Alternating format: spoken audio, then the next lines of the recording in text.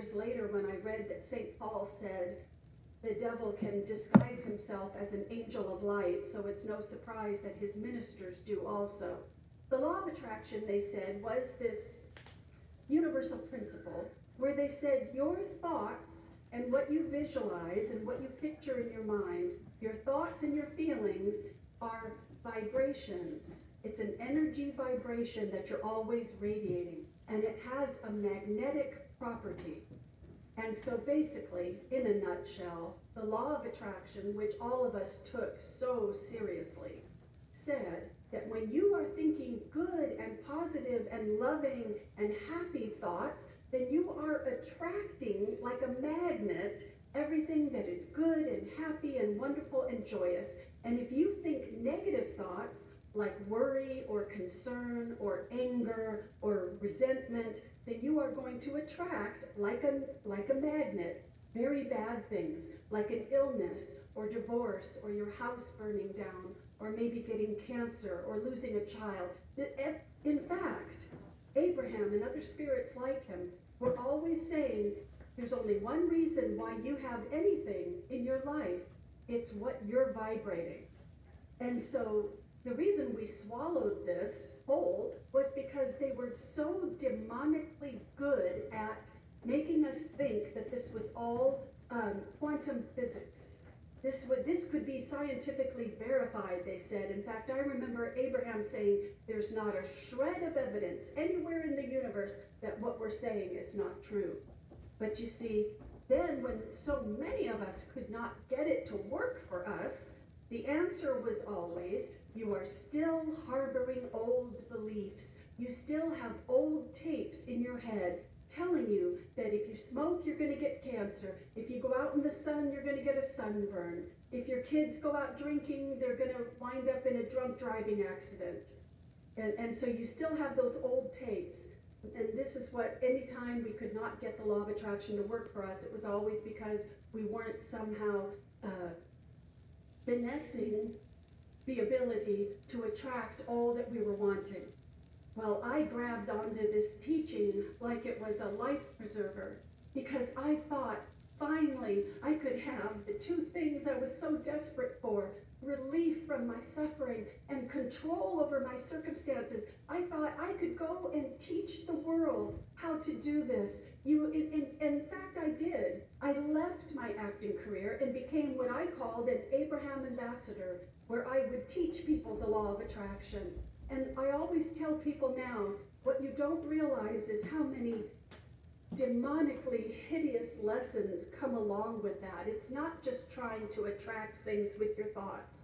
Abraham was always telling us things like, there is no such thing as good or bad, right or wrong.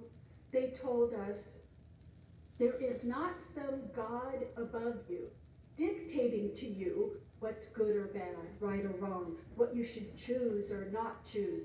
None of that is true, they said. God is all that is. And when in the spiritual realm, before you were born, you intended to come into this place and use your vibrational energy to attract all that you want by just visualizing what you want. And don't look at what you don't want so that you don't attract it.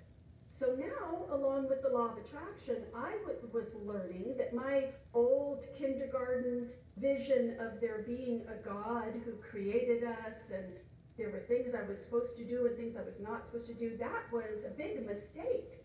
That was mythology and something very immature according to these circles that I was traveling in. So now I started teaching people as an Abraham ambassador that truth as what? Supposed truth as well. No God above you. God is all that is. And they would say to us, this is how you can know what is, if it's good for you, then it's good. And if it feels right to you, then it's right.